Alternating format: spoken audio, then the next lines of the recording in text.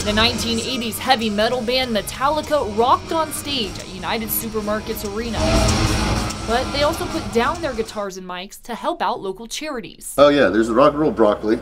You got Metallica English muffins, Metallica salmon. The band surprised the South Plains Food Bank with $10,000, which is another 150,000 meals they can now provide. It was very surprising, but it was very welcome, and it was just really kind of cool. The band not even letting their leftover food go to waste, donating a car full of it to Catholic Charities of Lubbock. And this donation will feed more than 100 families. Our food pantry is 100% donation funded, so this means a great deal to us and the ability for us to serve our neighbors in the community. Bratton says through the band's charity, Metallica gives back to every city they play in. They're interested in helping. They have been blessed in their careers and to be able to give back. Their goodwill going beyond the checkbook. They did ask us a lot of questions about the food insecure people that we have on the South Plains. That was just awesome to have them really kind of interested in what we were doing and not just handing us a check. I did not know Metallica was this generous.